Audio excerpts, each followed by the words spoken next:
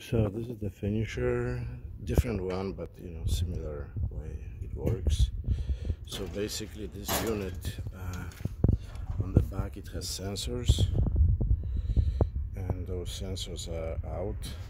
So it's on the rail, this unit, so it pops out of the rail. You're gonna have a rail around here, so you can snap it back on the rail, and it's gonna slide in and close the circuit in the back. So that's how this unit works, and then you can just close the door and it should work. That's why it has that piece broken over here around it, because when they tried to open, they couldn't open because that unit was off the rail and you couldn't pull it out, in and out. So as soon as they put it on the rail, it should restart the copier, and the copier should be fine. The code should be gone because it checks in with the sensor in the back correctly.